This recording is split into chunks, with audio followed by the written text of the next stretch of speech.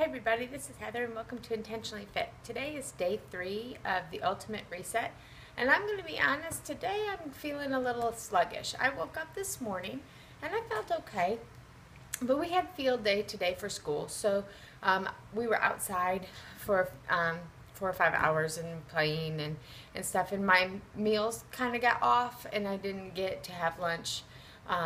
Let's see, I ate breakfast at about 8, and I didn't have lunch till almost 2:30. So that was a really long time to go without eating anything. So I don't think I did myself any favors that way.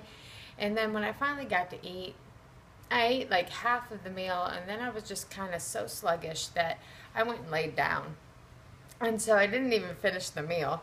And so I've been laying down off and on this afternoon, mostly laying down.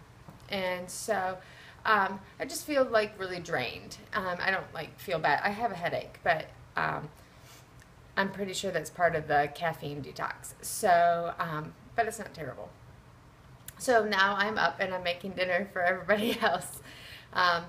It's taco night, so I'm excited. I'm going to do the rice and black bean tacos again. I did those the other night, and I really liked them. So that won't make me feel too much out of place when everybody else is eating tacos. So I don't know what's in store tomorrow.